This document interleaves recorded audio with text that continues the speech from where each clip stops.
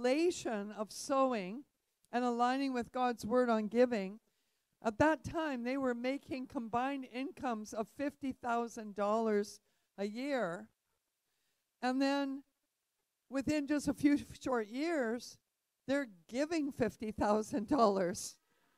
You know?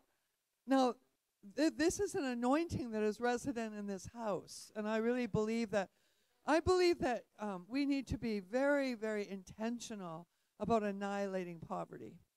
And no believer should live in lack. Every believer should have more than enough. The word says that he'll give you seed to sow, and if you sow, you'll have a harvest. It's as simple as that. So if you don't have seed to sow, then just ask him, and he'll give you seed to sow. Now, if he gives you seed and you eat it, then you won't get a harvest. You got to plant that seed so it can grow you a harvest. Amen? But I guarantee you the word is truth, and the word works. You know, Genesis 8:22, Pastor already shared it. You know, as long as the earth remains, there will be seed time and a corresponding harvest. And so I have great faith for all of you to abound. The miracles that we heard tonight, and there's more of them in the room here, the miracles that we heard about tonight are just the beginning. You know, there's way more provisional miracles that are coming. Some of you are going to be getting vehicles given to you.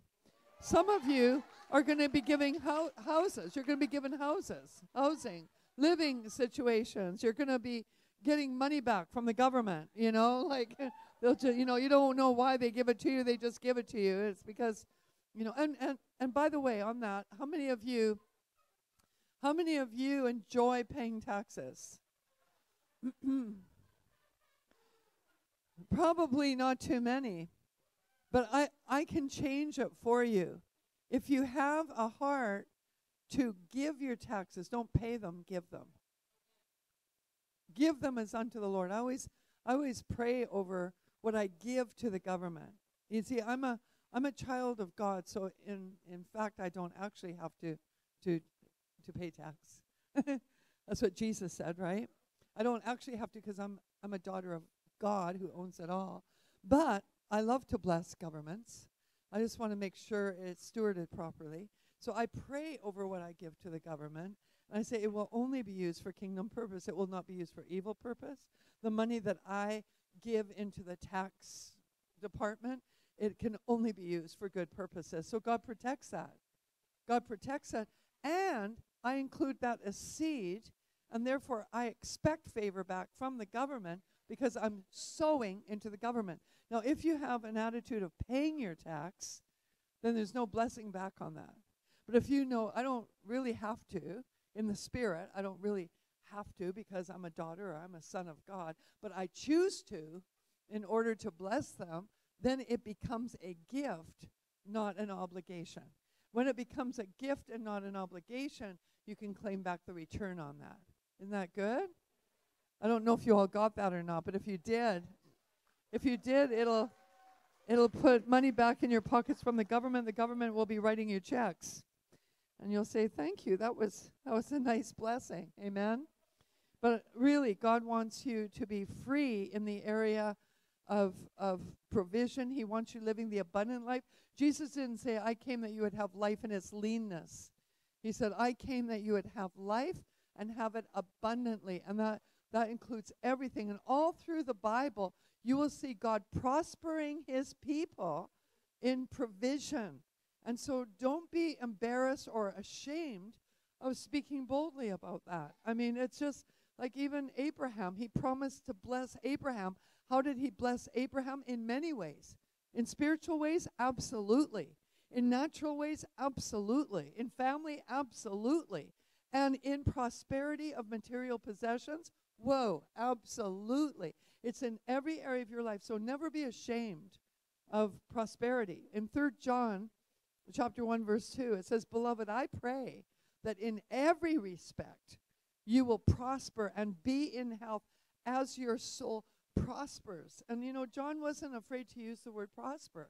And so just because you might have seen some, you know, excesses or people having a love for money or a love for materialism that has driven them into a wrong direction, don't let that swing you in another ditch. You know, you want to walk in the truth. And the thing is, God wants all of his people to prosper, so you can have more than enough pouring out of your life. And I just speak prosperity into this region, and I believe this whole region is going to be transformed. And people that were irresponsible in the past, maybe because they were on drugs or not managing their money properly, all of a sudden the wisdom of God is going to fill them, and they're going to be aligned to the purposes of God. In wisdom's left hand is riches and honor. So when you have wisdom, you get riches and honor. And in his right hand is life, you know. And so, you know, wisdom is a good thing to have. It is the principal thing and will help you build and sustain growth. And just as a little tidbit here, tonight we heard a testimony about debt removal. And, you know, many of you are going to have your debts removed. We've seen it many times. I remember, you know, not that long ago, a couple having $60,000 worth of debt, and in a moment it was erased, totally gone. And it was the mercy of God, $60,000 forgiven. And it was just, you know, amazing. God can do that just like that. But he wants you to grow in maturity. And so he might want you, instead of just dissolving it in a moment, he might want you to learn wisdom. I said to a couple a little while ago, they had a huge debt load because of entitlement. They just were a young couple, and they wanted everything, so they charged it. They wanted, now we'll just enjoy it, now we'll pay later. They went on a cruise, they bought a new car, they bought, you know, they just bought everything that they wanted, and then they had $40,000 worth of debt. And that's not a fun thing, especially when it's on a credit card, which is 18 to 24% interest on it. And that's called bondage. You're in bondage. And so I said to them, I said, you know, if you will walk in wisdom, you can have a plan to pay this off, and I'm going to help you. And so I said, everything that you put towards this, I will match. Everything that you put towards it, I will match. But you've got to do your part. And you're going to have to trim your budget. You're going to have to live within your means. And we drew up a budget, and they said, well, then we won't be able to do this, and we won't be able to buy that. And I said, absolutely. Are you willing to learn the wisdom? You're the one that spent the money and charged it. No one else did that. You did that. And so you have to be responsible for what you said you would pay. You went and bought it, and you're supposed to pay it because you told the credit card company that you would be responsible to pay that. So you have to be responsible. You just can't say, oh, I don't want to pay it now. You have to be responsible. And so we worked out a plan, and I just moved some money around so that they weren't paying 18 to 24% interest on their cards and that. But they just worked on it, and they went really lean. They actually went and got into a smaller house for a season, and they streamlined everything. They sold one of their cars and did with one, and they streamlined all of their expenses, and they worked hard, and they saved every single penny that came in to pay off their loans. And I said, you know, if we do this on this plan, this will be paid off between 4 to 5 years. We can get this paid down. They said, 4 to 5 years, you know, that's a long time. I said, well, you know, that's what you chose when you bought all those things, you know, that you're not even enjoying now. The dresses you bought are done. The cruise is finished. You know, the car is gone. You know, and so I said, you're left with what you chose to buy, and so you have to pay it. So I said, but I guarantee you something supernatural can happen if God sees your heart aligned, because he wants you to have wisdom for the rest of your life. He doesn't want you just to have a quick fix and get out of it and then fall back into it again. He wants you to be steadfast for all your life. He wants you to finish strong. So this season is going to teach you how to finish strong. So they started really being diligent, and I was so proud of them. They were doing really, really good. And the whole debt got paid off in less than 3 years. In less than 3 years, the whole thing, it accelerated. We can't even really figure it out. It just was gone. We started seeing this one go, and this one go, and it was just like, wow, they're gone. And so then they started to build sensibly. They started to save their money. And I want to say this. I just feel like this is for some people here tonight, is that over the years, over many years, my husband and I have helped many people get out of their debt, helped many people get their themselves grounded. We paid off the bills. We put money in the bank. We bought people their cars, got them established in their houses. And I wish I could tell you that every single one of them remained out of debt after that. I remember this one single mom we were helping over many years. And she was struggling, but she did make a little bit of income. And I said, if you are wise, you can actually, if you're very careful, you can live within your budget, and you can believe God for all the extras, because he can bring them to you supernaturally, and he can expand your realm. He can give you. I know, because I used to live when there was no visible means of support. I used to live from God's hand to our mouth, okay? So I know what he can do. And I said, but you cannot spend more than what is in your hand. You have to walk sensibly with God. So we got all her bills paid off. We put money in the bank. We bought her a new car. We've got all the kids' teeth done. We got everything done. And this is the third time we'd bailed her out. And I said, this will be the last time you have to do it. You have to do this. You can't just go spending money that you don't have. If you want a new dress, but there's not money in the budget for it, then you're going to have to pray and ask God to bring you that dress, or wear your other ones. Clothe yourself in the glory. But you just don't go buy something that you don't have money for. You don't buy something and then go pay on it later, because that's called debt. And once you step into debt, debt is a spirit. Debt actually has a spirit. It's a spirit of bondage. And the Bible talks about, it says, when you are indebted to someone, you are their slave. And so in the spirit, you have a demonic slavery on you when you are in debt. So I said, don't go in there. Do you know that within 1 year she was back in debt? She went and got the credit cards again. She started, a little bit here, a little bit there. And within a year, she was already over $1,000 on her credit card that she wasn't paying off. Now that's the spirit of stupid. I have compassion on her. I do have compassion on her. We proved that over many years. But if you are bailed out 3 times, and then you're finally set up and given all the wisdom and all the budgeting and all the financial counsel and the life coaching and everything that goes with it, and you've got all that input, and you choose to go into a path of destruction, baby, you made your bed, you got to lie in it. So all that being said, to say this, don't get into debt. Be a good steward. Be a good steward of what God has put into your hand. I guarantee you that if you will choose to walk in wisdom, and if you will choose to even go through a season of sacrifice, if need be, you will rise up strong. My husband and I, we are so blessed. I just pinch myself all the time on the blessing of the Lord. Everything we put our hands to do is blessed. But I remember years ago when we were on the mission field and we were learning to, live by faith with no visible means of support. We were living in one room, one bedroom in a 2-bedroom apartment. In the other apartment, we had 6 packs, we called them. They were bunk beds that we made, 2 feet wide, 3 high, and we joined 2 sets of those together. So we call them 6 packs. We had 6 single men living in those in the other room. Our family, my husband and I, we made a bed out of a board and put a privacy board at the end of it and bunk beds on the back of that for our kids. And we were in that room. We shared one bathroom, and we had a little living room that we all shared. We were barely there. But we were so happy. We were so happy. We felt rich, to be honest with you. We didn't have any debt. We were fed, we ate our rice and beans sort of thing. We had food every day. We were able to lead people to the Lord every day.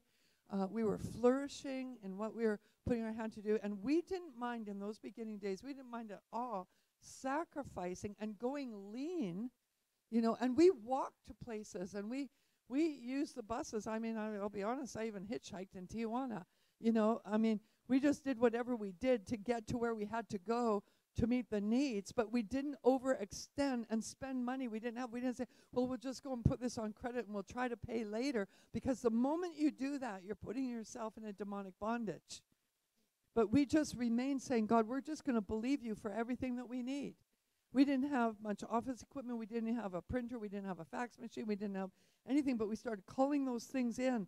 In Jesus' name, we called them in, and they came in. You know, just use your faith to go beyond what you have the finance for. But if you step into that worldly system and start getting into it, you'll be in bondage. Same with student loans. I'm going to just bring this one up. So many people feel the cultural pressure to get into learning institutions, and many don't even know why they're going. Education is a means to an end goal. It's not just an end in itself. And so if you don't know what you're being educated for, isn't it a little bit crazy to go get educated? Why get trained for something that you will never use, and especially at the cost of the training? But the government or the loaning institutions will offer you all kinds of great deals. We can put you through school. You can have your schooling. You can have this. Just sign here. And I have many friends who are $80,000 to $100,000 in debt to this day, probably for the rest of their lives, trying to pay it off outside of a miracle. And in their field, they're not even making enough money to warrant the payment they got to pay on that, and the interest is piling up. Because after you start work, you got to pay that interest. And I'm just saying that God can do it for you without the loans. And don't be afraid. If you're a parent, don't be afraid to make your children partake of the responsibility. My parents were poor. And so when I went into nurses training, they didn't have money to send me to nurses training. I had to work 3 jobs and do the nurses training. And I graduated with honors. You know, I just like, you know, I was working, you know, until on one job till 2 o'clock in the morning. And I just did whatever it took to get my education. But I excelled in what I did because there was a price that I paid into it. In today's society, there's so much entitlement mentality. You just have to have it. You have to have it now, not wanting to pay the price for it. And it's a demonic mindset. It's a demonic mindset. But when you are groomed in the Spirit to be like Jesus, you will have wisdom and beauty and bounty, and you'll be a stronger person for it. Anyone can sign on a dotted line and get a loan to do something, you know. But when you have integrity in the Spirit, and when you're willing to work, and, you know, there's sometimes a mindset, well, I'm in the kingdom, I won't even bother working. Well, the Bible has things to say about that too. If you don't work, you don't eat. Now, how do we balance that one out with, you know, before the fall of man, there was no sweat or labor. But the thing is, diligence and responsibility is still part of the nature of God. And so because he's in us, we should become the best producers, not because there's a law that forces us to do it, or a religious mindset that says you have to work or you'll die. It's like, no, I get to produce. I get to be a producer. I get to manifest the glory of God in a workplace and be the best producer there is. And I was talking to a young man not too long ago, and he says, yeah, I'm called to be an apostle. And basically, he was sitting around his flat all day soaking. And I said, well, that's awesome. So, like, what you know, what's coming of the soaking? He said he'd been doing it for months. And I said, well, how are you being supported? He says, well, the Lord, you know, the Lord's going to take care of it. And he says, I'm just believing for people to support me. I said, what are they supporting? I said, to be honest with you, I wouldn't support you. I would not support you. You know, because I want to sow into a ground that is producing. Okay? So if you're just soaking, which is wonderful, that soaking has to produce something. It has to produce some action. You know, without action, your faith is what? It's dead. Oh, I believe in Jesus. I believe he's being good to me. I believe he's awesome. I believe he's filling me.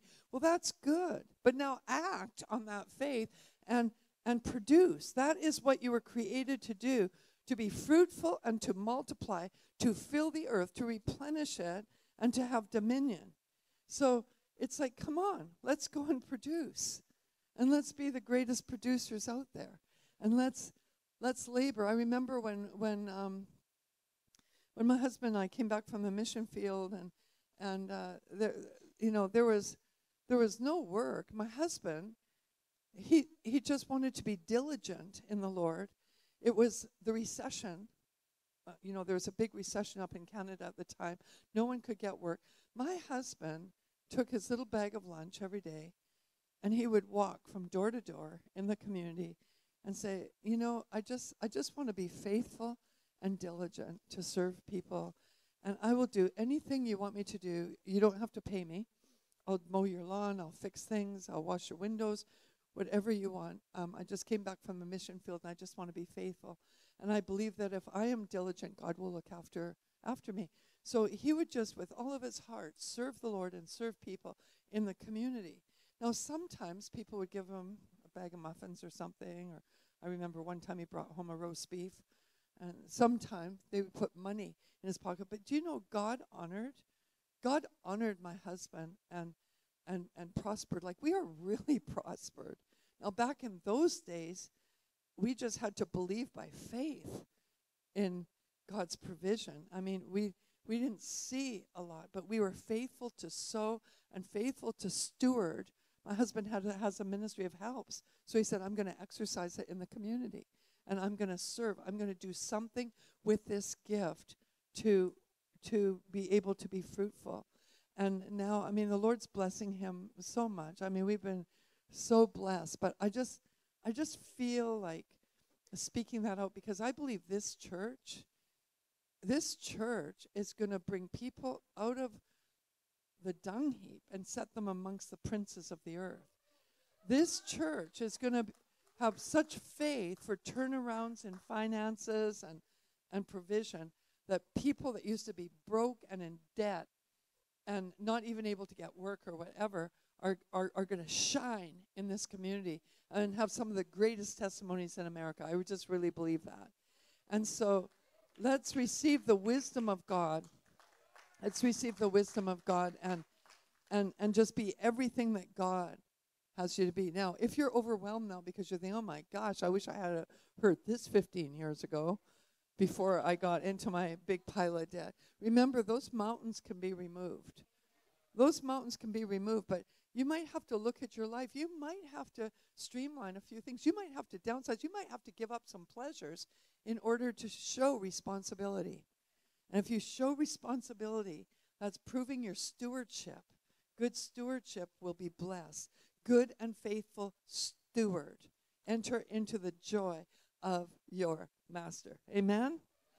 Amen. God is a merciful God, but he doesn't want to just throw his mercy away and have it trampled on and not perform the results of it, which should be mercy and kindness shown unto what?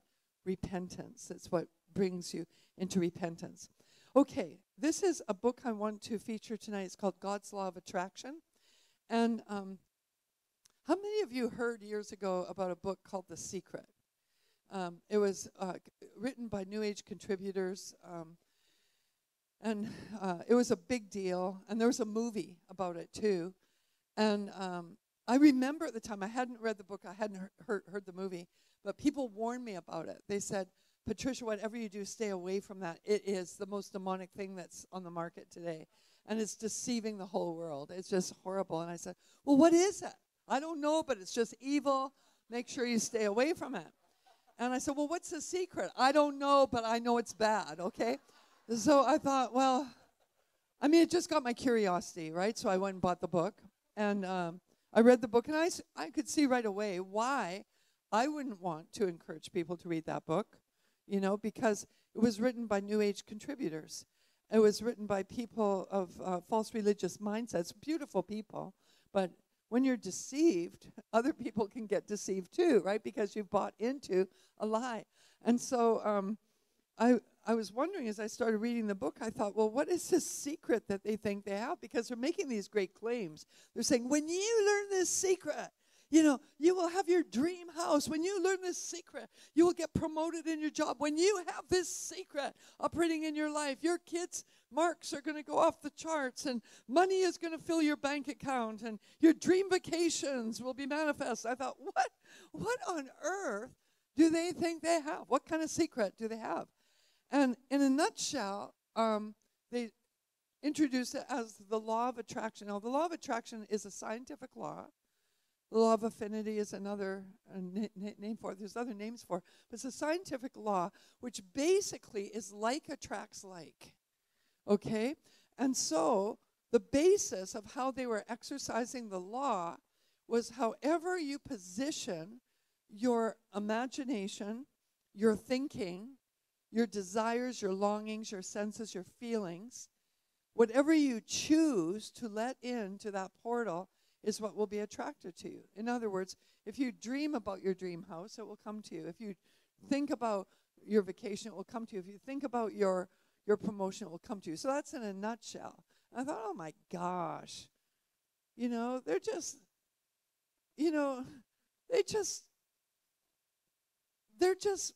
they just found out what we already know.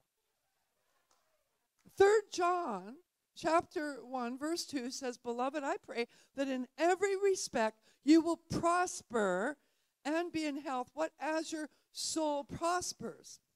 So the way God created this law, and by the way, God is the one who creates laws. God creates laws. God creates the law of gravity, for example, but who exercises the law of gravity? Everyone who discovered it, right? Everyone. Whether you're a Christian, a Buddhist, a New Ager, a Satanist, whoever is operating in the law of gravity that God created. What about the law of aerodynamics? That's how I got here. I use that law every single week. I'm on planes every single week. And sometimes there are unsaved, even heathen, sometimes Satanists even sitting beside me. I've had one once that I know of. And I've had many New Agers sitting beside me in the airplane, and they're also operating in that same law. Because God's laws work for all the people all the time. And if you discover a law, then you can operate in it. And it can be a blessing to your life. Now, Jesus, he has revealed the law of attraction to us in his word. It's all through his word. And so however you position your soul, in its congruency with God's word and God's ways, when you connect in your soul, which is your mind, your imagination, your senses, your feelings, when you submit the faculties of the soul to the word of God, to God's will, then you attract. You attract what you're believing. You attract what you are dreaming about. You start attracting it. But the thing with laws is they're no respecter of persons, but they just work according to the dynamic of that law. They aren't prejudiced. So, for example, this same law that will bless you as you align with God's word will curse you if you don't allow God's word to be your plumb line, right? So, for example, if I'm thinking negative all the time, oh man, I'm just so broke, I'm so poor, I'm so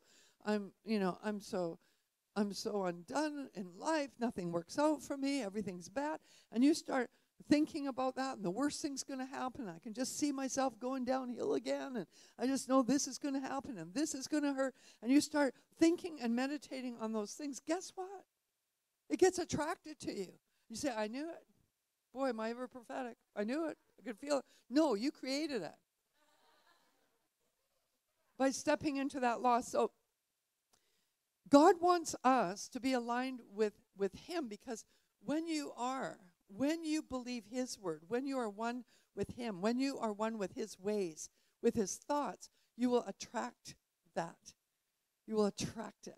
And you can build realms of favor. I think we sold out of Create Your World book. I've got a book, a manual, and a CD and a DVD set on that subject.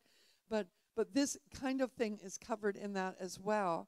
Is that you create your world with the tools that God gives you in his word, right? So God wants to partner with you to create his glory in the world that you live in. And one of the most significant keys that we find in Scripture is this law, is the exposing of the law of attraction.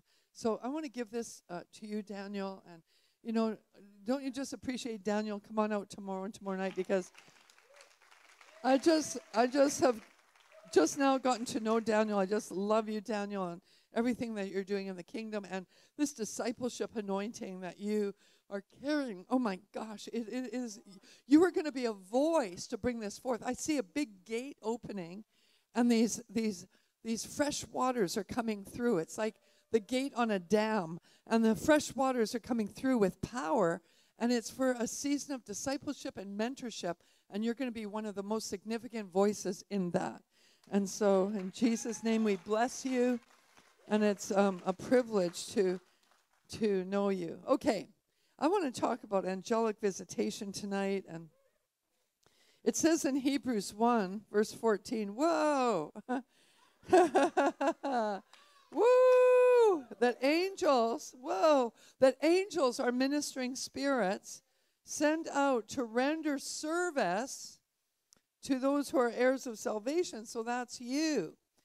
And there's many different types of angels. I can't go into a whole teaching on angels right now in our Glory School. We do a whole teaching on it, and on Patricia King Institute, I have a course on discerning, how to discern angels and other spiritual beings, and it's just a kingdom reality that in this invisible kingdom that we are a part of, that there are created beings, God-created beings called angelic majesties, angelic hosts that are here to minister to you. In this room right now, there are myriads of angels. You all have angels around you. It says, angels surround the righteous. And you're the righteousness of God in Christ Jesus. So there's many angels that are active in this room right now. Whoa. I love teaching people how to discern angels, because I was actually taught how to discern angels, and ever since then I've been not only discerning them but having an acceleration of angelic activity. Now, I'm not going to have time to actually teach you, because it takes time to unpack the word, and I would want to do a good job on that for you, so I don't have time, but I do want to highlight a few things to you. One of the things about angels is that one of their mandates is to bring messages from God to you. And so there's many different functions of angels, many different types of angels, but one of the significant things that we see in Scripture regarding angels is that they bring messages to you. Now, when God gives you a message, it needs to be embraced. He can give you a message in many different ways. It could be through the preached word. It could be through the reading of the word. It could be through a prophet. It could be through an angel. It could be from a visitation of Jesus himself coming to you and speaking to you. But when Jesus, the Word, is brought to you in a prophetic sense like that, it is to be heeded. When the Word of God comes to you, heed the Word. So it is nice having angelic visitation, but you have to inquire, God, what is this angel here for? What is its assignment? What is it doing? What is the message that you want me to receive from this angel? Because angels are just servants. Like, they said they're ministering to you. That means serving you. They're servants. They're ministering spirits, serving spirits. So they're just servants. So, for example, we don't worship angels, and we're not in too much awe over them, even though they've been standing in the presence of God for thousands of years and therefore carry his presence. If you stand in the presence of God, you carry his presence, right? You emanate his presence. So angels emanate the presence of God, and of course we love that, but we're not to be in awe or in worship of angels because they are God's servants for you. They are, in other words, your servants. So like I have people that serve me on different levels, and on a domestic level, we have a gardener, and we have someone who looks after the pool, and we have someone that cleans the house, and these are people that come and serve our domestic needs. But when my house cleaner comes, I don't worship her. I don't say, oh, house cleaner, how awesome it is. Oh, I'm in awe of you, house cleaner. Oh, whoa, that you would even come into my house to clean. Whoa, I don't do that. And when the guy comes to clean the pool, I don't say, woo, the pool servant is here. You know what I mean? When the gardener comes, I don't bow down and say, oh, gardener, whoa. You know, it's just that you honor them because they're serving you. So you want to acknowledge them and you want to bless them. You want to honor them in a rightful way, but you don't worship them or get all focused on them. Like when I leave my home, when the house cleaner's there, I don't go tell everyone, oh my gosh, there's a house cleaner in my house, you know. It's just going overboard, right?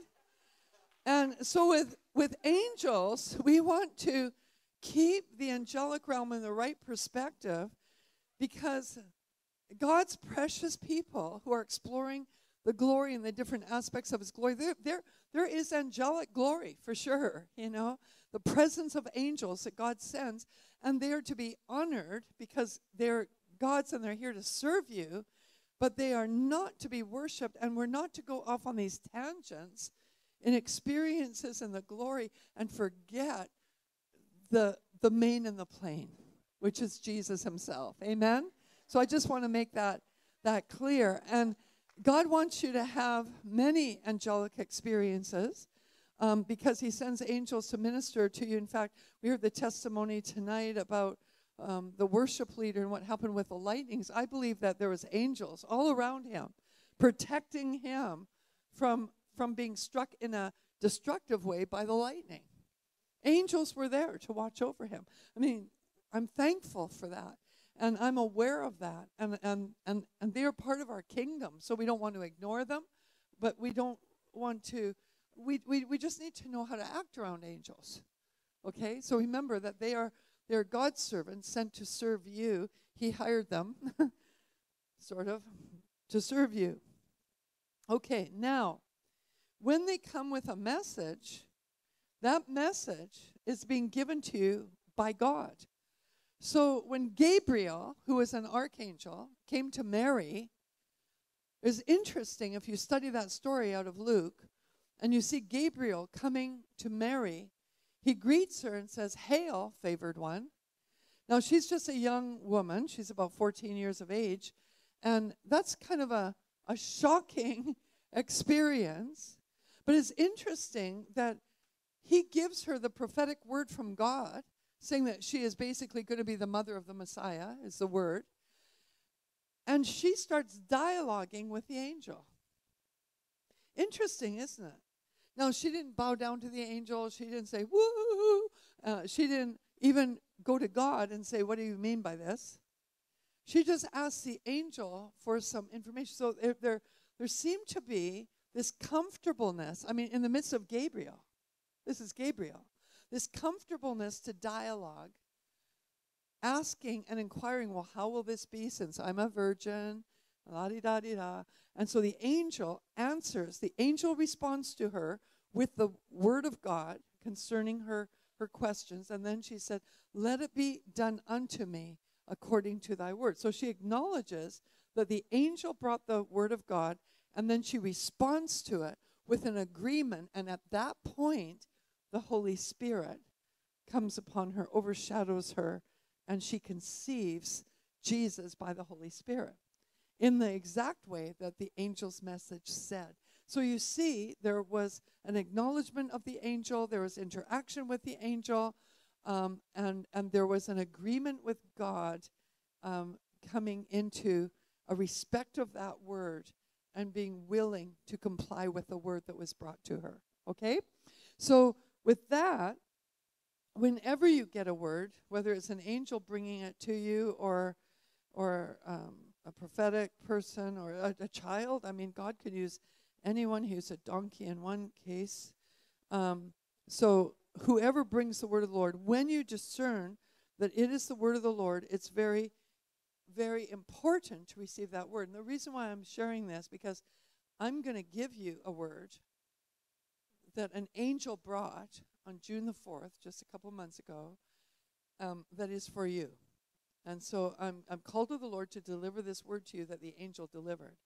But I want to make sure when you get this word that you're going to be able to steward it well, okay? That you'll be able to get all the blessing, because this word, the Lord has 5 gifts to give you tonight and to impart to you tonight. But I want to make sure you're positioned, because I don't want to just share a word and say, okay, here's 5 gifts for you, and we're all, yay, we're in the glory party, it's Friday night, woohoo, and then we forget about it. I want us to really steward this word because it's holy. We sang about the holiness of God tonight. It's holy. And when he gives a holy word, it is to be received in an honorable manner, okay? So in Romans chapter 4, verse 18, we see that when Abraham received a promise from God, he stewarded that promise. And it says, in hope against hope, he believed so that he might become a father of many nations, according to that which had been spoken, so shall your descendants be. Without becoming weak in faith, he contemplated his own body, he considered his body, now as good as dead.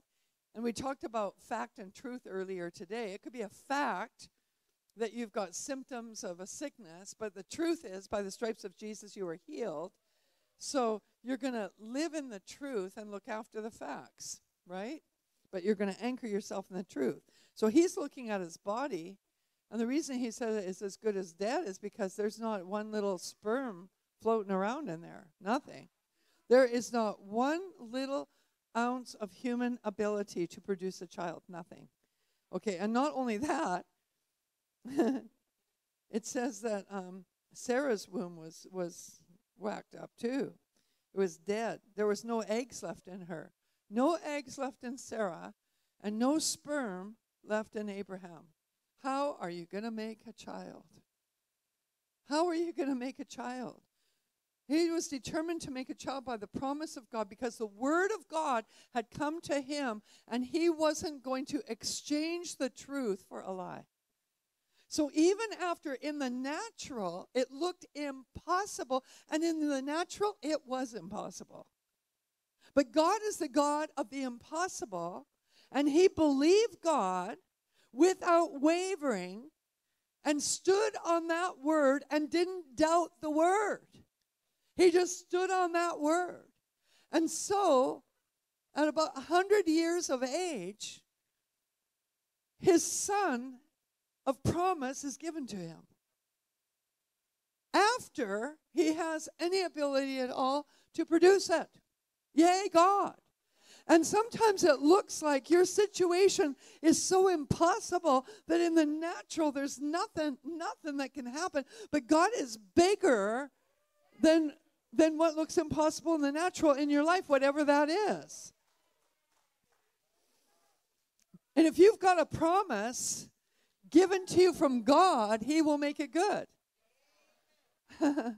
Now, Abraham, you see, once you contend in faith for the promise of God, and you wage warfare against the elements that are pushing against you, and you stand on that word, and you keep that word, what happens when you finish the warfare season, and that word is manifest, is that it creates a realm for you to live in that has your name on it.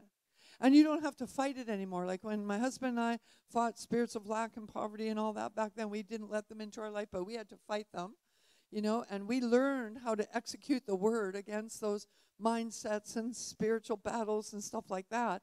At the end of it, we now have a realm of abundance. We will never have to fight poverty again because we have authority over it. We fight it for other people. We have something now. The authority that we have can squash poverty and lack in other people. We can give the tools that we have for other people now, right? Because we have the realm. So Abraham, he gets the realm. Because not only does he have Isaac, after Isaac, he has more children. In fact, after Sarah goes on to be with the Lord, Abraham's 135 at that age. When she goes on to be with the Lord, he gets married again and has more children. He wasn't letting the realm go. Now, he's in a supernatural ability to produce. God is creating in him what was needed to produce children. And in the natural, there wasn't any. It's just like paying off your debt. How did that happen? It's just not there anymore. There's no pages of debt that are showing up. As $100,000 worth just removed. That's supernatural. Okay? So when God gives you a word, take hold of it. We'll look at one more scripture, and then I'm going to share with you. How many want the word that God has for you tonight? How many of you want 5 blessings? Okay. So Hebrews chapter 4 says, "Therefore, let us fear, if while a promise remains of entering his rest, any one of you may seem to have come short of it. For indeed, we have had good news preached to us, just as they also, but the word they heard did not profit them, because it was not united by faith in those who heard." So God gave Israel a promise that was an eternally true promise, but they didn't believe it. And so because they lacked faith, even though the promise remained, God didn't take the promise away.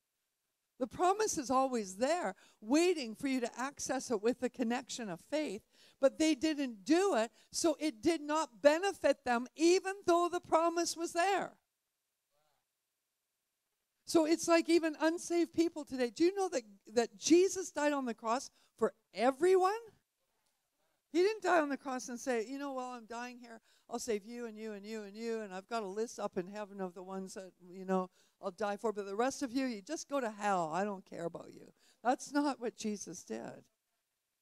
When Jesus died on the cross, he released the fulfillment of salvation to every single person who was ever created. It was available. Every single one. So the promise of salvation remains for every single person. But if a person doesn't accept it by faith, then it doesn't benefit them. Amen? It's the same with healing. By the stripes of Jesus, you were healed. But if we don't access it with our faith, then it's not going to benefit us, right? And I don't have time to unpack again the whole thing about how you walk out what is in a fact and what is the truth, and how to stay in the truth while you're waiting for the manifestation of that truth. If God says by the stripes of Jesus you were healed 2,000 years ago, you were. End of issue. Now, it might not manifest yet, so you might be called fighting the symptoms of it, fighting the disease of it. You might be fighting that, but it's already secured in the eternal realm. You're already healed. If it was not to manifest in this realm, when you cross over, the manifestation is there. Amen? Because of the eternal truth. The promise remains. The promise remains. The promise remains, okay? So, it is your faith, your stewardship of faith, that will give you the ability to take a promise that God is issuing and bring it into your life. It's like a downloader. Your faith connector takes the promise and pulls it down into your life, and then it manifests. That's the faith connection. Okay? Got it? So with that as the foundation, I'm going to share an angelic visitation that took place on the day of Pentecost this year, June the 4th, 2017, just before 9 o'clock in the morning on the day of Pentecost, which I thought was kind of funny because Peter said, "We're not drunk as you suppose. It's only 9 o'clock in the morning." And it was just before 9 o'clock in the morning on the day of Pentecost. An angel came into my hotel room in Pasadena, California, just getting ready to go minister at a church. And an angel from God came into the room with 5 gift cards. And he says, "I'm giving you these 5 gift cards." Now, the angel's name is the angel of increase.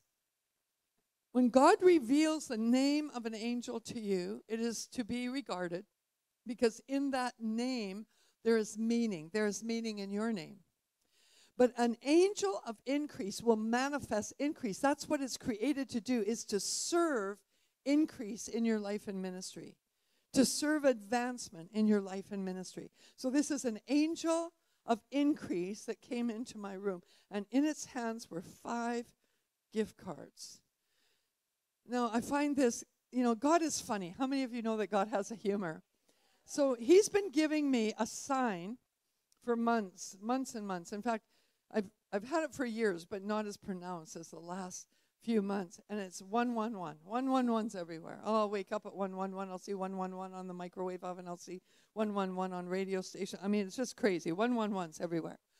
And 111 has always meant to me for years, Deuteronomy 1:11, which is, I will increase you 1,000 times more than you are now. And so, how? So God had been giving me the number of increase, and then this angel of increase shows up and gives me 5 gift cards that speak of increase. But what's really funny is a couple of weeks after I have this visitation, I'm in a meeting, and I was ministering that night, went back to my room, and I get a call after I get back to my room, and the host of the meeting says, Patricia, this woman came looking for you after you left, and she wants to give you $30,000. Now, just days before that, a prophet, I'm working on a project right now, and I had my faith out for $10,000. I'm sharing with this prophet what this project is. I'm really excited about it. And I says, and I'm believing for $10,000. It wasn't dollars, it was something else. $10,000. He said, Patricia, the Lord says, don't believe for $10,000, believe for $30,000. I thought, whoa, okay. In other words, exponential amount, okay?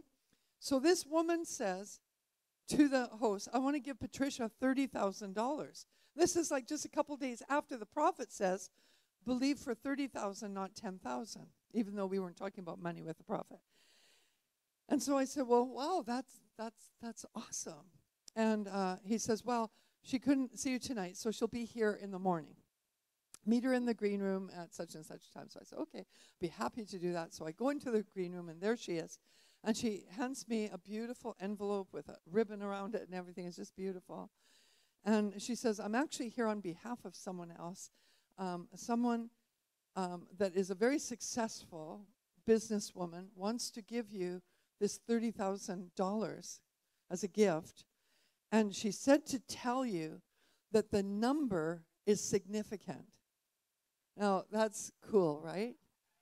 This is right after I've had a visitation from an angel who gave me 5 gift cards, and I get this word about increase, okay? Increase from 10,000 to 30,000. So I said, okay, 30,000 is significant. And she says, now open up the envelope. And in the envelope was a menu for massage. It was for a spa. And I was looking at it, thinking that's interesting. And she said, just open it up. And I opened it up, and there was a gift card in it. And it wasn't $30,000 cash. It was $30,000 worth of massage. $30,000 worth of massage in this spa in Southern California that I would have to fly to in order to use it. And the cost of the massage on the menu was just, like about $120 or something like that. So, I mean, it would take me until Jesus comes to use up the massages. If the Lord gave me the airfare to get out there and the car rental to go out there and go to the massage place to use them. So I was laughing my head off. I thought, this is so funny. $30,000 worth of massage. And why I thought it was so fun was because God, He speaks in such crazy, awesome ways that you won't forget, is that He had come to me with an angel with gift cards. And then He sends a prophet with a word saying, don't believe small, believe big. It's not 10,000, it's 30,000. This woman, I don't even know her. I've never met her. She told me that she just watched me on God TV and YouTube, and that she was really touched, and the Lord prompted her to give me this gift of $30,000. She didn't know that I had a visitation from an angel who gave gift cards, and she didn't know that the prophet said $30,000, but God knew, and He was going to tickle me that day. He was going to have fun and say, here's a gift card for $30,000 worth of massage. Oh, I just think He's so funny. But anyways, isn't it awesome living with God? So if anyone is going to Irvine and you want a massage, let me know. I've got some credit.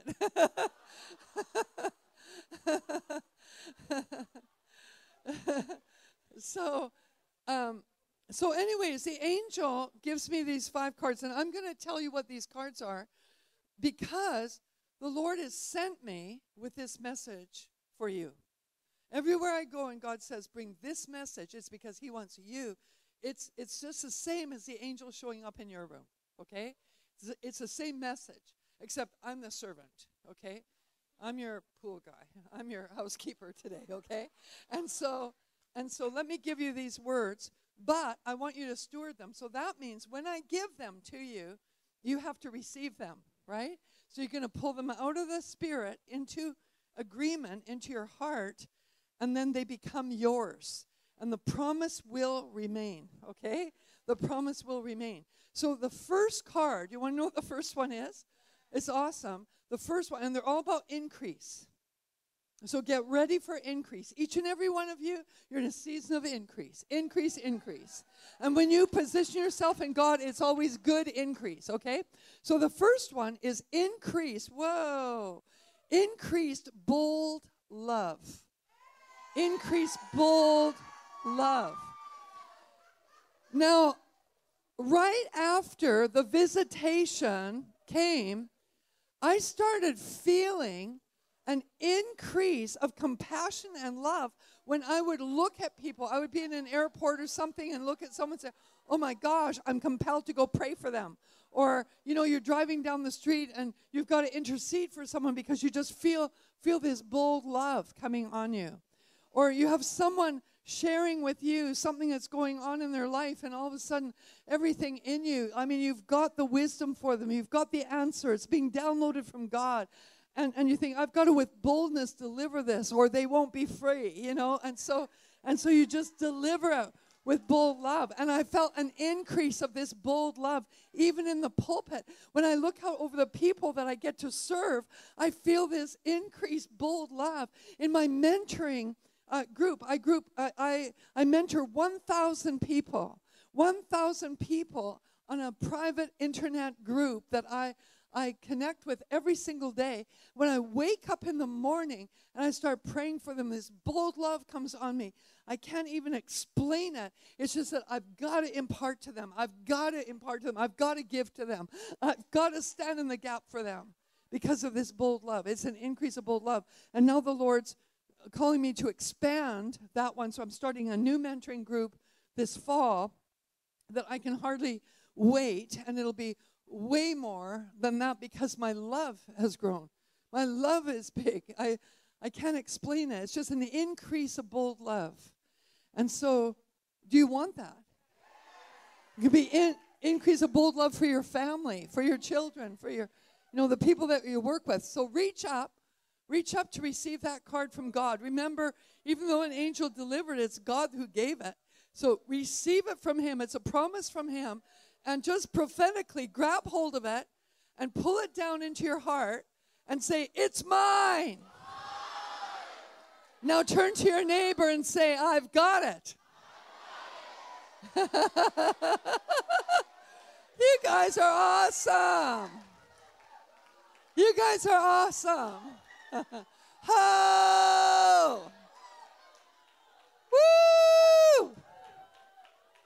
Ho! Okay, so we can go home now. And did you like that word? You want 4 more? You want the next one? You want number 2 gift card? Are you ready? Okay, the number 2 gift card was increased signs, wonders, and miracles. Signs, wonders, and miracles. Oh! And so many of you are going to be receiving more prophetic signs for your life, confirmations through signs. They might be numbers, or I explained to someone, I see signs a lot of times on billboards. I'll be, driving down the street, and all of a sudden I'll see something on the billboard that just, speaks at me, and it's a sign.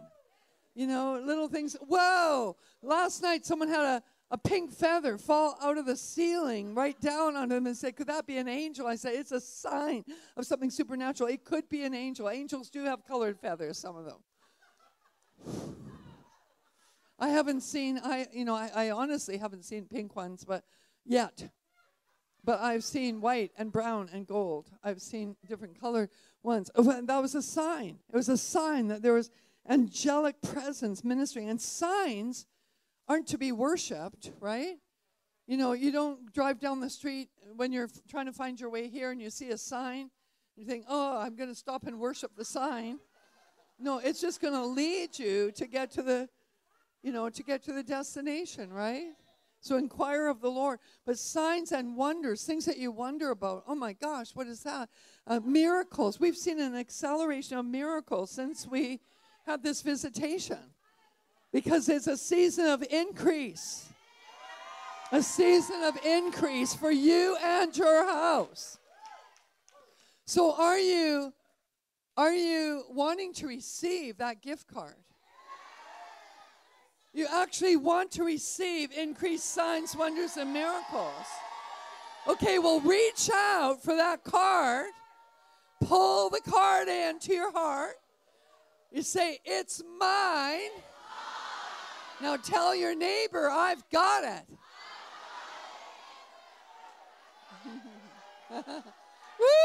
Woo-hoo! Hey! Whoa! Okay, so what is the first gift card? Increase bold love.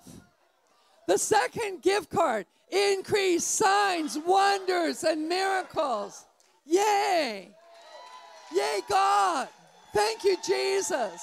We receive the promise. You want the third one? Are you sure you can handle 3?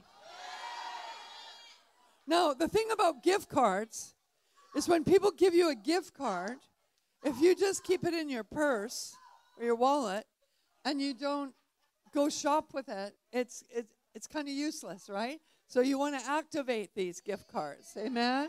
Use your faith to activate. Are you sure you want the third one? Oh, you're going to love this one. Oh, you're going to love this one.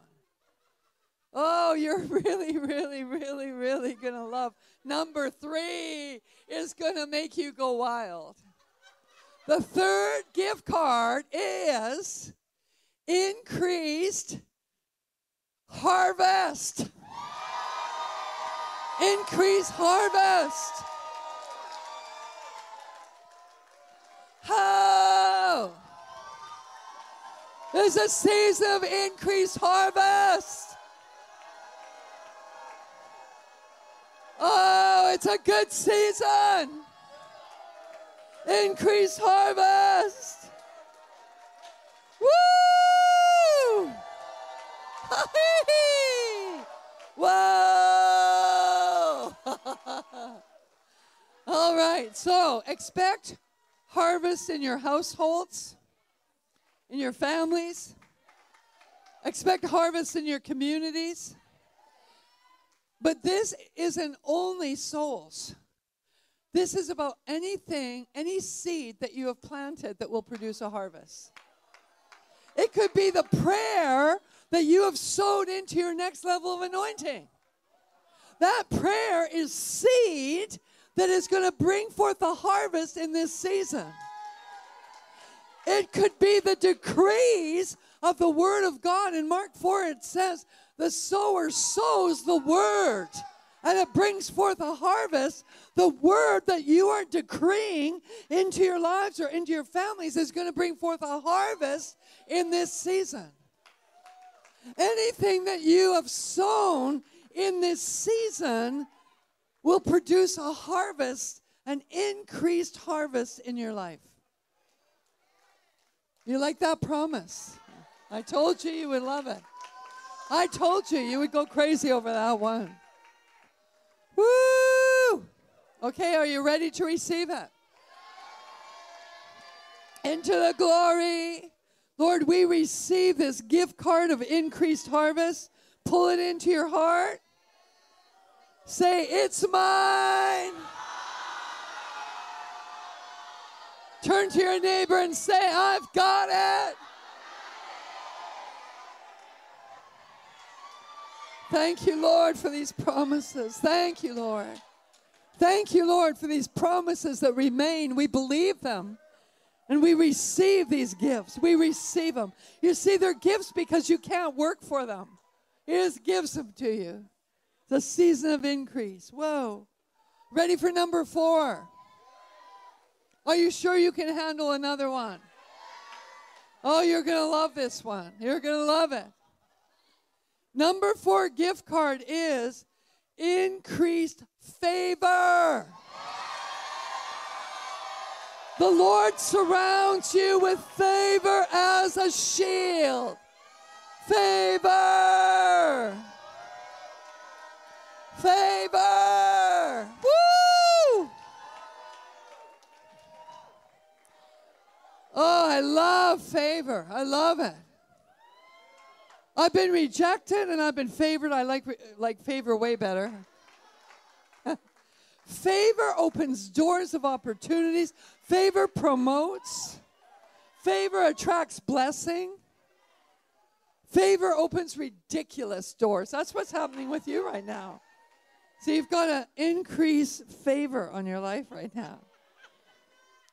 And God's opening up the craziest doors that doesn't make sense to you. Why would that door open? It's favor. Undeserved, unmerited favor. Now, even for the harvest, it is so important to have favor. Amen? Because if you're out on the streets, for example, and you are ministering to the lost and you're trying to preach the gospel to them, if they don't favor you, they're not going to listen. I remember one time I was teaching a prophetic evangelism school, and I activated the class. We went out 2 by 2, and I was with this young man, and I trained him, so I was there as his support and as an intercessor. And he stopped someone on the street, and we prayed for favor before we went out. And he stopped someone on the street and starts saying the most ridiculous things. It didn't make sense to me whatsoever. I thought, oh my gosh, how's this man going to understand the gospel through what he's saying? And I'm thinking in my mind, oh my goodness, this is not going good. All of a sudden, this man that he's preaching to is captivated. And I thought, well, that's a sign and a wonder. And then the guy says, yeah, I totally get it. And I thought, you do? Because I don't even get it. I don't get it. And the young man said, would you like to receive Jesus Christ as your Savior? He said, absolutely, yes. I thought, how that man managed to come to the Lord through that message, I'll never know. It was only the favor of God. You see, you can have the greatest message and no favor, and someone won't get saved. Or you can have the worst message and favor, and they can get saved. Amen? Favor. And what about in your workplace? What about in your workplace? Oh, man, when you get favor, you get to say things no one else can say. You'll get to do things that no one else can do. You'll get opportunities that aren't given to others. You'll get raises that no one else gets and that don't even make sense to you. The favor of God is increasing for you in this season. Woo! Do you want that gift card? Reach up into the glory. Receive it into your heart. Say, it's mine. Turn to your neighbor and say, I've got it. Hoo-hoo-hoo-hoo-hoo. Whoa.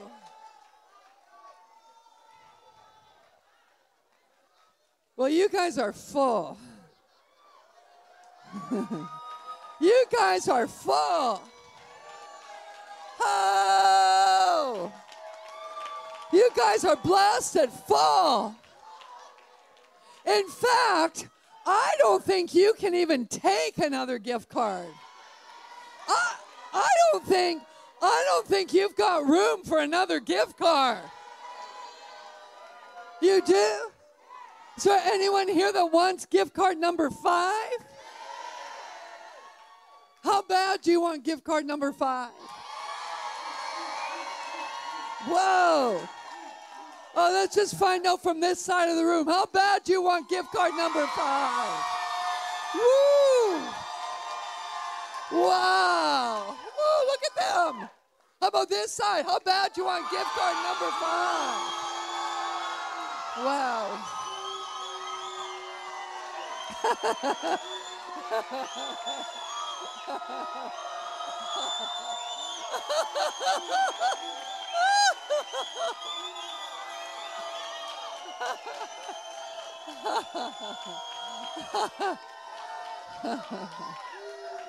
Wow.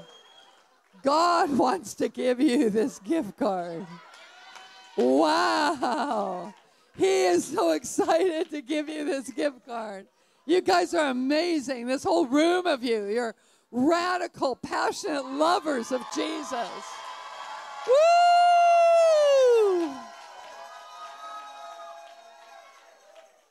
What is the first gift card? Increase bold love. The second gift card, increase signs, wonders, and miracles. Third gift card, increase harvest. Fourth gift card, increase favor. Gift card number 5. Now, this is an interesting one because I do not use the King James Version of the Bible. I use the New American Standard. I've been in it for years and years and years. It's my language, okay? But the angel brought this word in King James English. I don't know why. I don't know why. But I remember it. Maybe that's why, because it was so weird. It wasn't in Hebrew. It wasn't in Greek. It wasn't in tongues. It was in King James English. Here it is. Are you ready? Increased generosity that maketh rich. That maketh rich.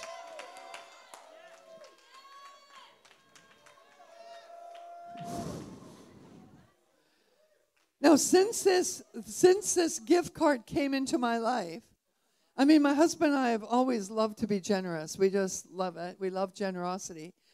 But there's this passionate desire to give. In fact, we're about ready to give. I've always wanted to give $1 million gift. I always wanted to do it. And God says he'll supply seed to the sower. And just recently, he's given us the opportunity. We get to sow our first $1 million gift. I'm so excited about it.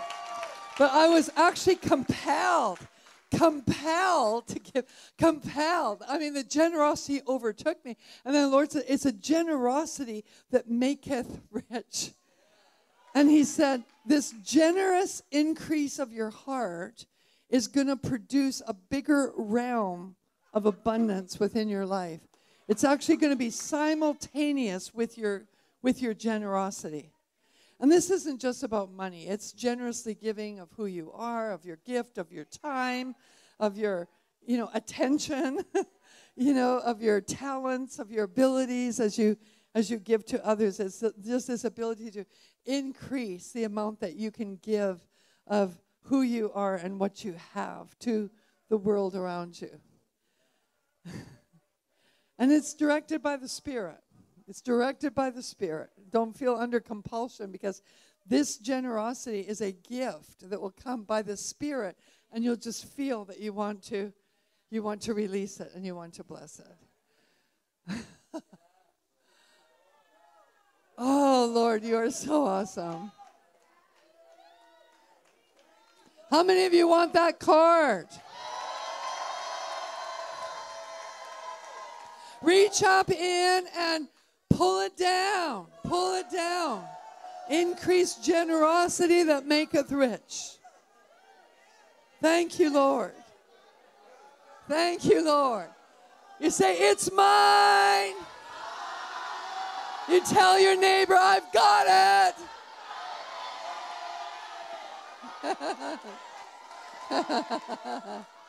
Okay, what is the first one? Increase bold love. Number 2, increase. Number 3, increase. Number 4, number 5. Woo! Thank you, Father. Thank you, Father. Whoa. Woo! Now you have the promise. And the promise will remain over you, and it'll benefit those who attach their faith to it. It'll benefit those who attach their faith, which is all of you. All of you are going to see the manifestation of that promise because you believe. Now, I believe that you are going to have increased revelation. A revelatory anointing is going to increase in your life. And I especially see it over you. I was praying for you this afternoon. And it's like, you know, I said to you over lunch that I saw divine intelligence on you. The spirit of wisdom and revelation and the knowledge of Jesus Christ is going to increase. It says in Deuteronomy 29:29, the secret things belong to God, but the things he reveals belong to you. And the spirit of revelation is being assigned to you. And there's an angel of revelation that's being sent to serve you. You're going to get more and more downloads. There's going to be more of a quickening of the awareness even of the downloads that are being given. The understanding that is being given to you by divine, through divine nature, through God himself, by his Spirit. More, Lord. And I impart the spirit of revelation. I impart the spirit of revelation. Thank you, Lord.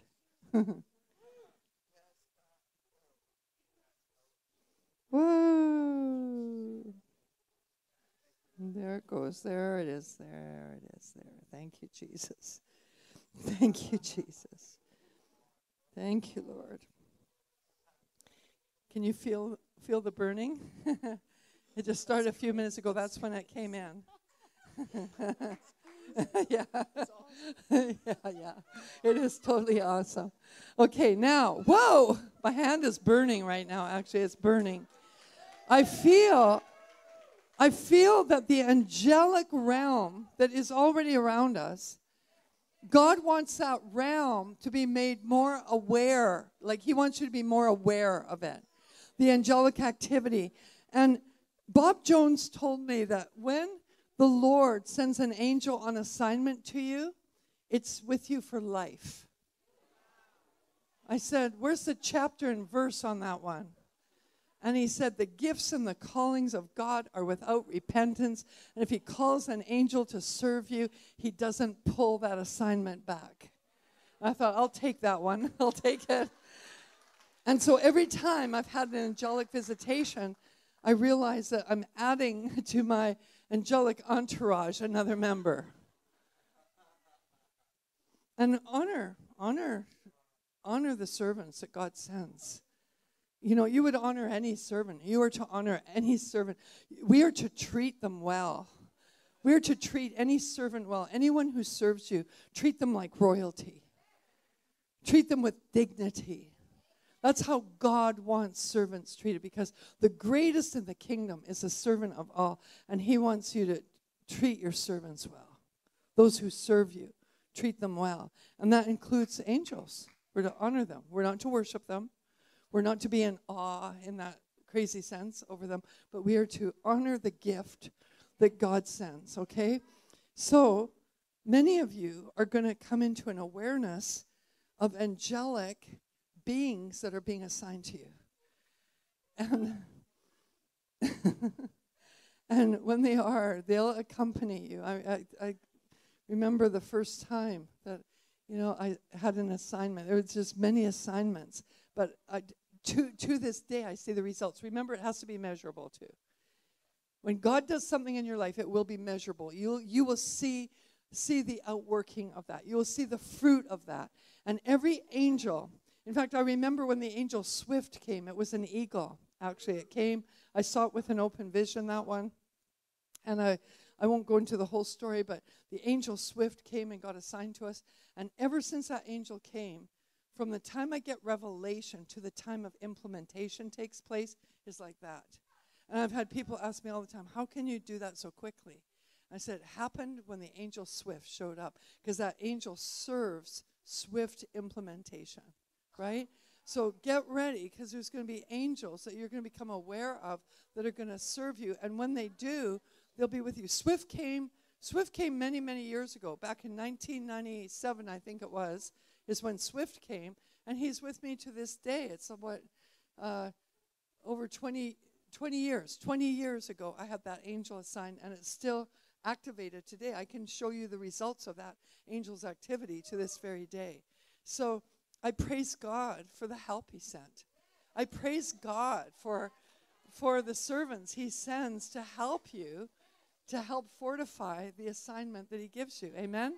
So are you ready to receive increase in your ability to see, to perceive, and to understand the angelic realm? Okay, so I think what I want to do is lay hands on all of you. That's what I want to do. I want to impart it. So this is what I'm going to do. Maybe we'll get this this out of the way. And if we could have the worship team come forward and, I don't know, sing some party angel music.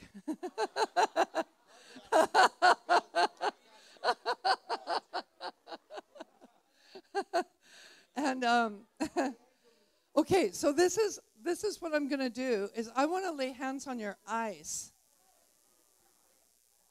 I speak of a revelatory portal. It's one of our revelatory portals, okay, where we perceive the will of God, where we receive revelation. It's just a sign of spiritual insight, spiritual vision. Okay, so this is what I want to do, just before we get too organized here, just a minute.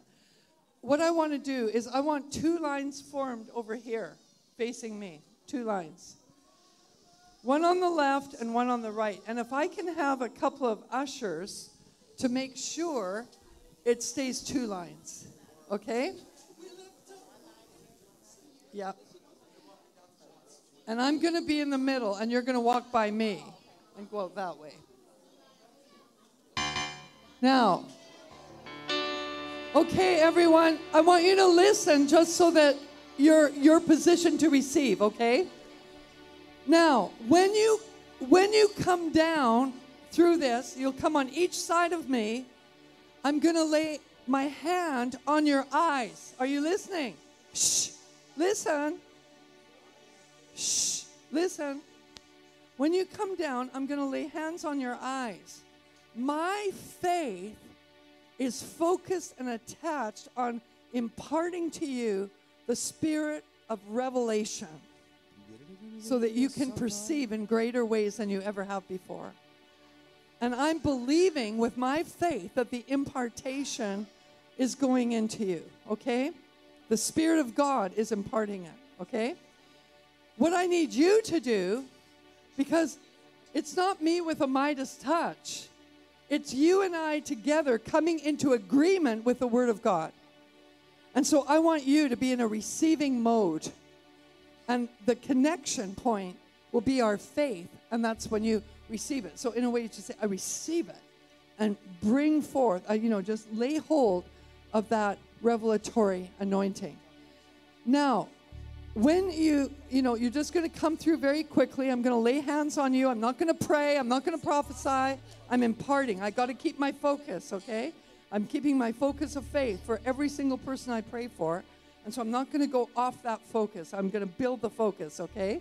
So you'll go through so that the next person can come in. If by chance that you get blasted and end up on the floor or something, we'll have some draggers to drag you out, okay? Whoa! Whoa! Whoa! Okay, an angel just showed up. Did you feel that? An angel just came and stood here. So we've already got angelic activity here. Whoa, okay, here we go. Okay, worship team, thank you, if you're ready. All right, come on. Give us some kick drum, Chris.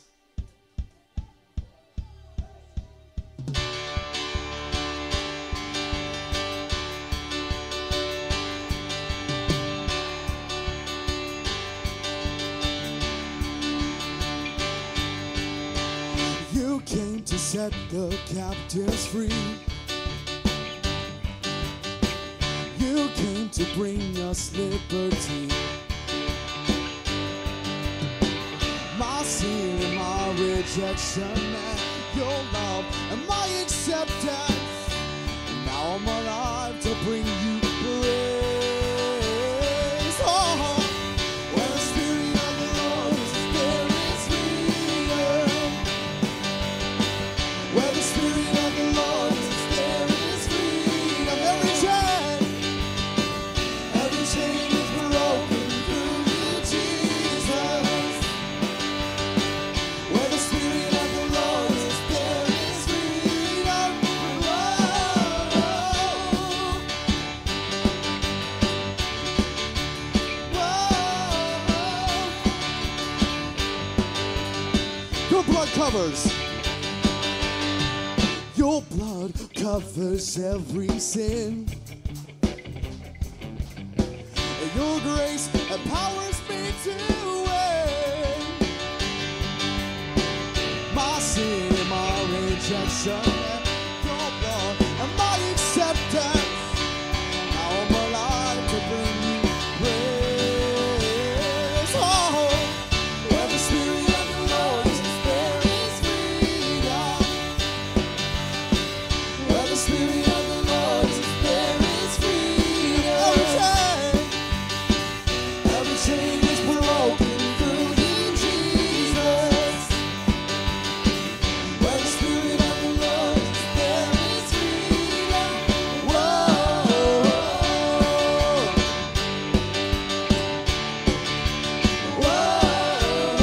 Whoa.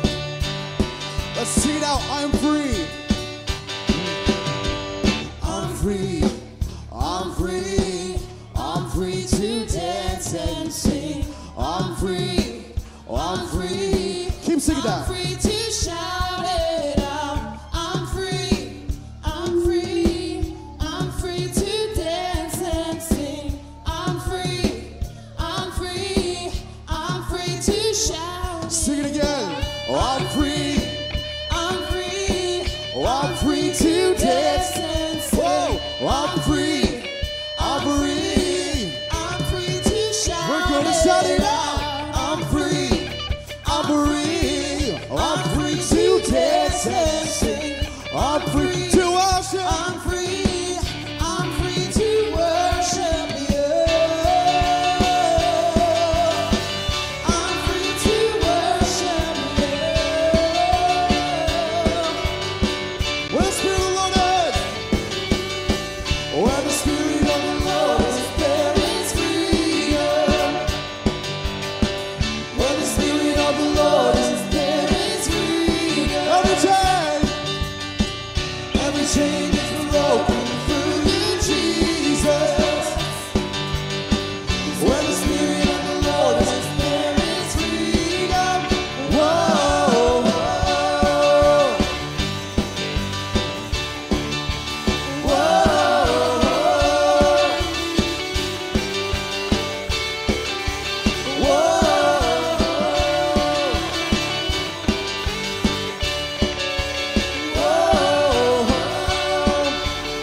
Come on, Jeff, let it fly. Let the instruments minister.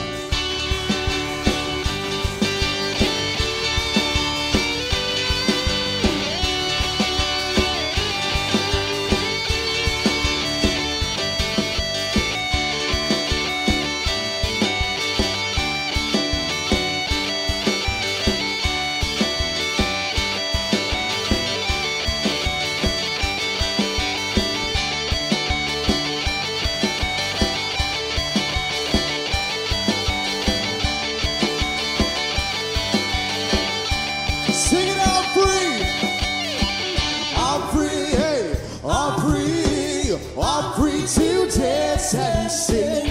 I'm free, yeah, I'm free. I'm free to shout. We're gonna shout it out. I'm free, yes, I'm free. I'm free. I'm free. I'm free to dance. I'm free to dance and sing. I'm free. Oh, I'm free I'm free to shout. I'm free to shout it. Come on. I'm free. I'm free. I'm free. I'm free. I'm free to dance. I'm free to dance and sing. I'm free To shout. I'm free. Oh, I'm free to shout it out. I'm free. I'm free. I'm free. I'm free. I'm free to dance and sing. I'm free, yeah, I'm free to worship. I'm free to worship you. I'm free to worship you.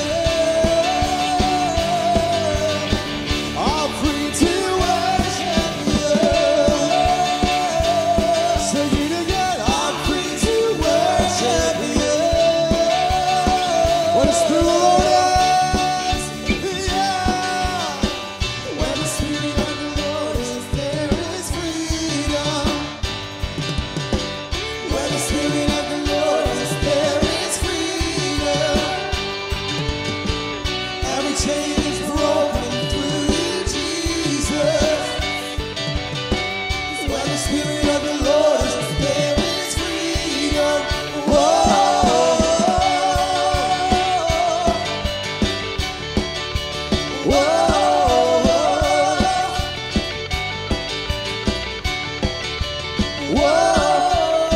One more time.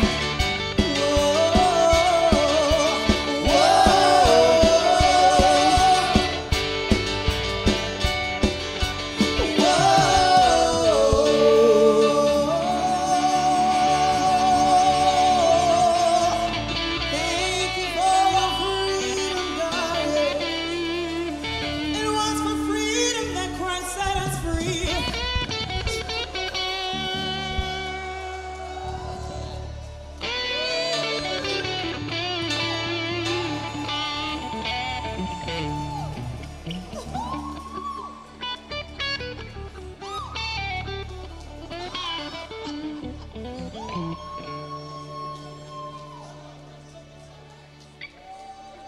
Yeah.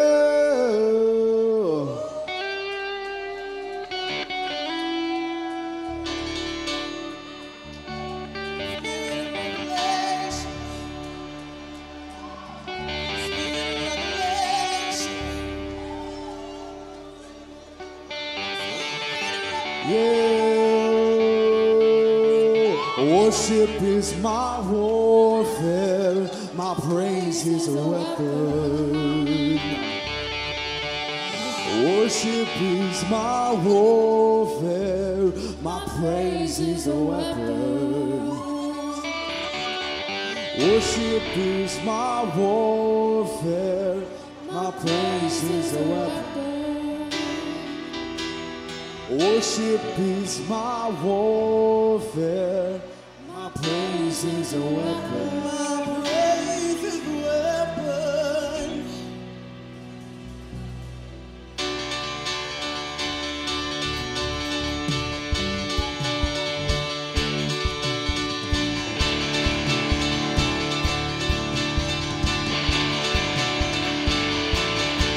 Bless the Lord, almighty ones.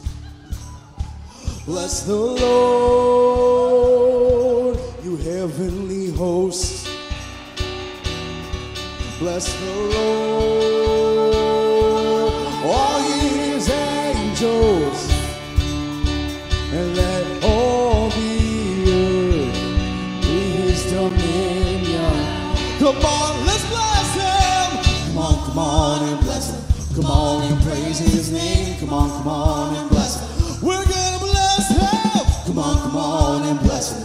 Come on and praise his name. Come on and bless him. Everybody bless him. Come on and bless him. Come on and praise his name. Come on and bless him. We're gonna bless him. Come on and bless him. Come on and praise his name. Come on. We're gonna bless the Lord. Come on. Bless the Lord, almighty ones. Bless the Lord, oh, you heavenly hosts. Bless the Lord, all ye his angels, and let all the earth be his dominion. Come on, sing it again. Bless the Lord, almighty ones. Bless the Lord, you heavenly hosts. Bless the Lord, all you his angels. Come on. And let all the earth be his dominion. We're gonna bless him. Come on and bless him. Come on and praise his name. Come on and bless him. Everybody bless the Lord. Come on and bless him. Come on and praise his name. Come on and bless him. One more time. Come on and bless him. Come on and praise his name. Come on and bless him. Come on, sing it out. Come on and bless him. Come on and praise his name. Come on and bless him. Come on and bless him. Come on and praise his name. Come on and bless him. Come on and bless him. Come on and praise his name. Come on and bless him. One more time, come on. Come on and bless him. Come on and praise his name. Come on and bless him. Come on and bless him. Come on and praise his name. Come on and bless him. For the Lord delights in showing mercy. For the Lord delights in showing mercy. For the Lord delights in showing mercy. One more time. For the Lord delights in showing mercy. Bring it down.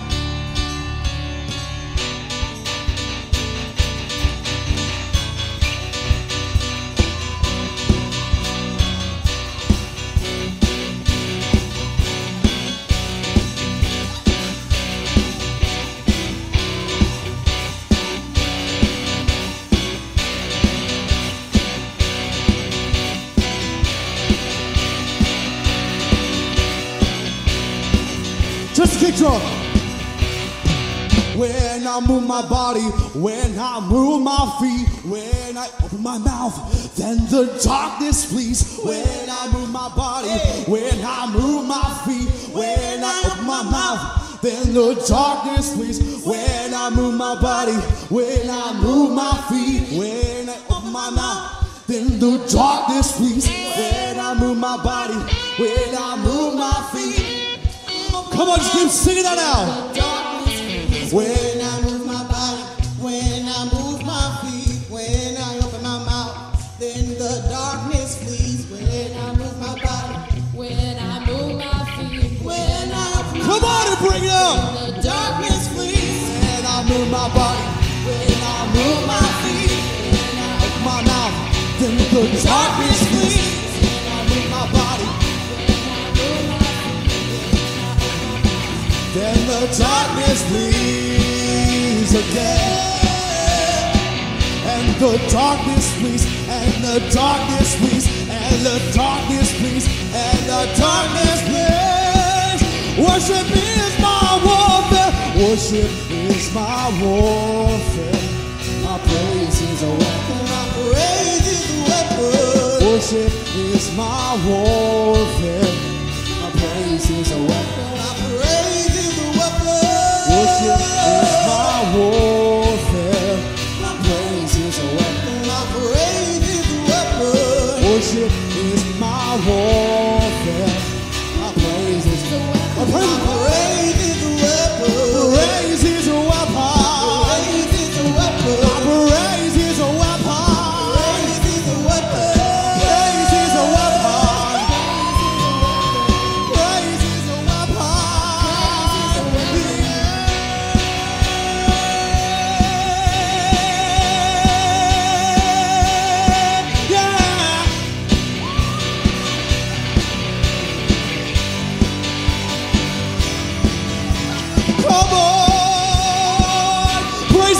sax.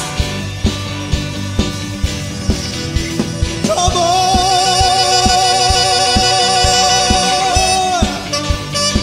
Worship is my warfare. Worship is my warfare. My praise is a weapon. Worship is my warfare. Come on. Worship is my warfare. Praise is a weapon. Worship is my warfare. My praise. Bring it down, kick drum. Praise is a weapon. Come on, praise the Lord on the saxophone. Come on.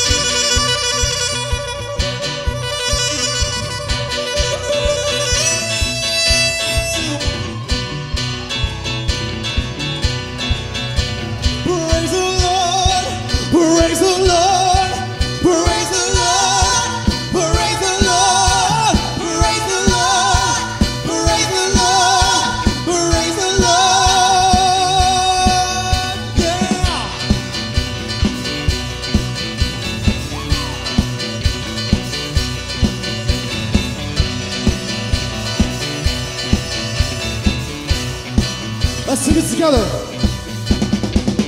We're in army dressed for battle. We're in army dressed for battle. We're in army dressed for battle. So take the land, take the land. We're in army dressed for battle. We're in army dressed for battle. We're in army dressed for battle. Take the land, take the land. So take the land, take the land, take the land, take the land. Oh, take the land, take the land, take the land. We're in army dressed for battle. We're in army dressed for battle. We're in army dressed for battle. Take the land, take the land. We're in army dressed for battle. We're in army dressed for battle. We're in army dressed for battle. Take the land. Give the Lord a shout of praise.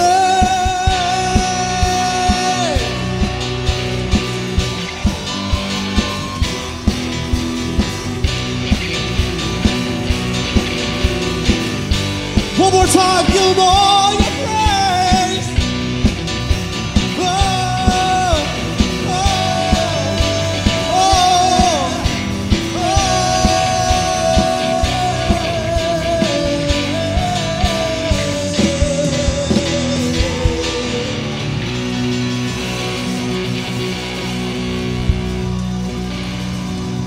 All right, we're gonna exercise some dominion right now. And I want you to think about the strategic mountain that the Lord has assigned over your life. And if you don't know what it is, you really need to start praying. Because God wants to release kingdom kids into his mountains to be dread champions. Come on, in this kingdom, there's one Lord, one God over all. But he sent you into the world to take command over key strategic areas of life, that we would have key influences in this region and across this world. So I want you to say, God, what is it that you're trying to give me right now? Come on, God, what is it you're trying to give me right now? Now, I'm not talking about what he's trying to give you in a decade. I'm not talking about what he's going to give you before you die. I'm talking about what is he trying to give you right now? Because sometimes whatever he's trying to give you right now is the key to what's in a decade. So God, right now, we just thank you, Lord, as we get ready to take dominion over this mountain, God. See, we're going to be working on this for a little while, but the church is designed to catapult champions to position. And we're going to work on this because the church has so long been trying to get somewhere when we were called already in position to catapult champions into their positions.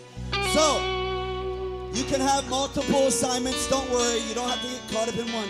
But we're going to ask the Lord to go ahead and release that mountain as we climb up that mountain. So, Father, we thank you right now. Let's just release the Spirit, Lord, right now, because there needs to be revelation for this. Yes, Lord. Yes, Lord.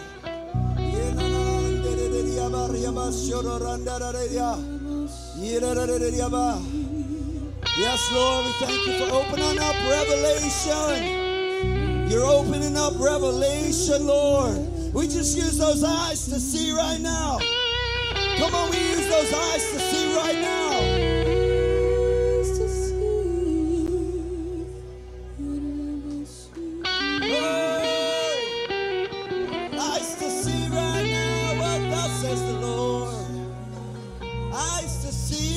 Come on, exercise the gift you were just receiving, and you'll begin to walk in it. Now we're going to begin to proclaim, as an army dressed for battle, we put on our Ephesians 6 armor, and we're going into war. Church, right now, in the name of Jesus, we just release this generation for the generals of this world, God. We thank you, Lord, for the generals of this world being released, God. Raising up dread champions, God. Raising up David's mighty men, God. Raising up kingdom momentum, God, in this earth, God. In the name of Jesus.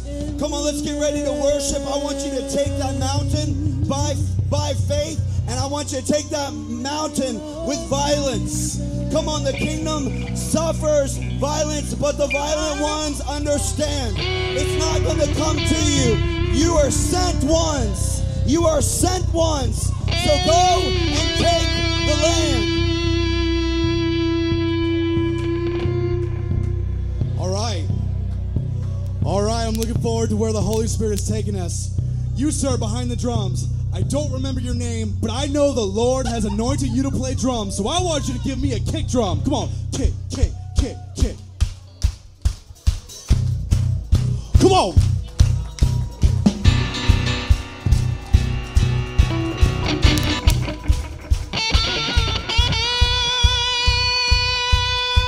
Yeah. Come on. We're going to praise the Lord.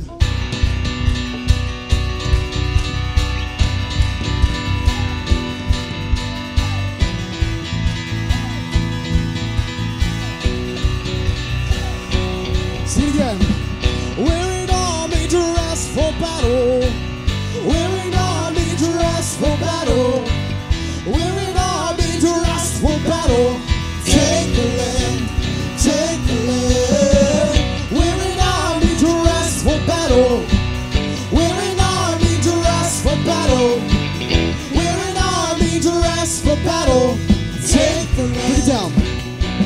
Though the weapons of our warfare, they are mighty through our God. Though the weapons of our warfare, they are mighty through our God. Oh, the weapons of our warfare, they are mighty through our God. They are mighty through our God.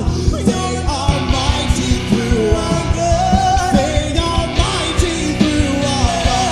They are mighty through our God. They are mighty through our God. They are mighty through the weapons. Oh, the weapons of our warfare,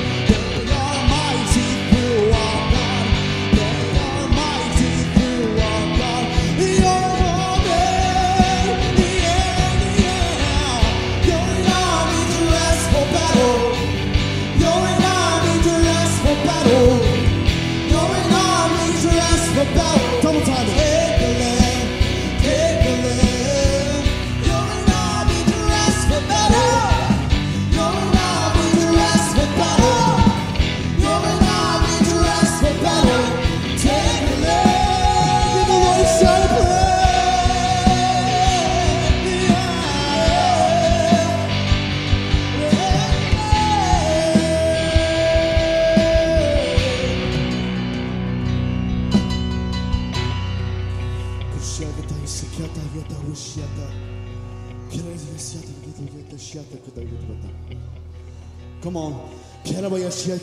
We're just going to pray out loud to the Lord. We just thank you, God, that you've given us the weapons of our warfare in this place. That, God, you call us more than conquerors.